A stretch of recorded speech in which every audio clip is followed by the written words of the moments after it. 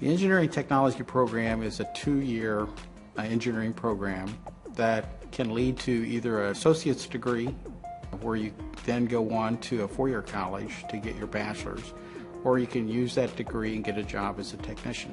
We offer small class sizes.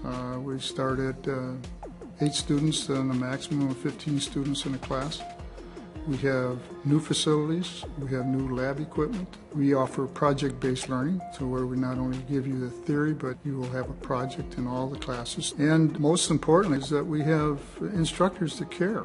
We have a new lab that is very cool. It's got state-of-the-art stuff in it, software, hardware.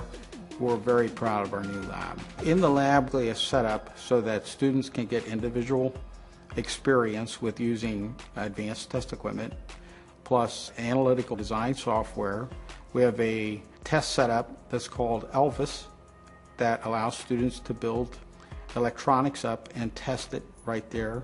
We're getting a new shaker table to be able to look at earthquakes and study the effects of that on the model buildings. If you are interested in hands-on learning, you want to get your hands dirty, so to speak, with electronics or mechanical things, then you might consider engineering technology as a career.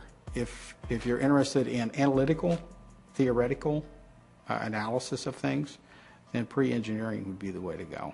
We have articulation agreements. Which articulation agreement? That means that an agreement that our credits will transfer to the 4-year school. We have articulation agreements with a number of universities and colleges in Indiana here.